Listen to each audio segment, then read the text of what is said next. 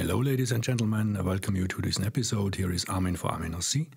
And in today's quick tip I want to show you how you can use one of the pots, S1 or S2, to simulate the behavior of a trim in order to trim one of the channels.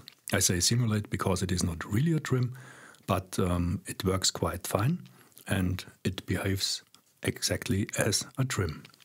So for this, go to the model menu. I have here model 08. This is a blank new model. Go to the model menu and here we go to the special functions. Add a new special function, other, and here we use act. Then here we use the function adjust, global variable G1. Here long press, mixer source, select S1. I will use the pot S1 here. And don't forget to activate this special function by setting here this check mark. That's it. Now if we go to the drive modes, in drive mode 0 we have here the global variable G1, and you see if I turn the pot, then this value changes. Now let's use this global variable in the inputs. Per default, channel 1, or this input, the physical input, the steering wheel, is mapped to this ST input, and the trim for the steering is T1 here, and we won't change this. We create another input, input 06, and I set the source to the same as the first input, the ST input. The offset I set to G1, and the trim I set to off. That's it here.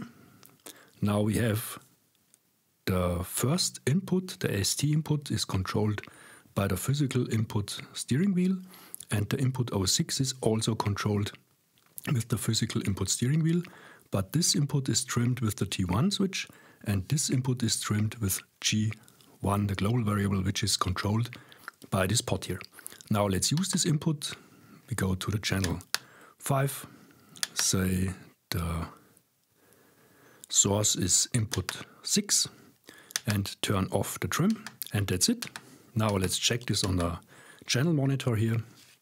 You see if I turn the steering wheel, then channel 1 and channel 5 running in parallel, do exactly the same.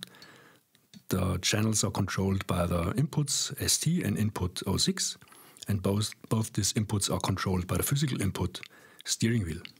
Now if I trim the first input, you see only channel 1 is affected by this trim. And now if I trim with S1 with the pot, you see we have the same behavior as if we would have used the trim switch. And that's it. With this you can simulate trimming the trim function, the standard trim function of the T-switch here. Okay, that's it for this quick tip. Hope you enjoyed it, hope you find it somehow helpful. If so, please give me a thumbs up and subscribe to the channel. Thank you very much. Until the next time, goodbye. Servus.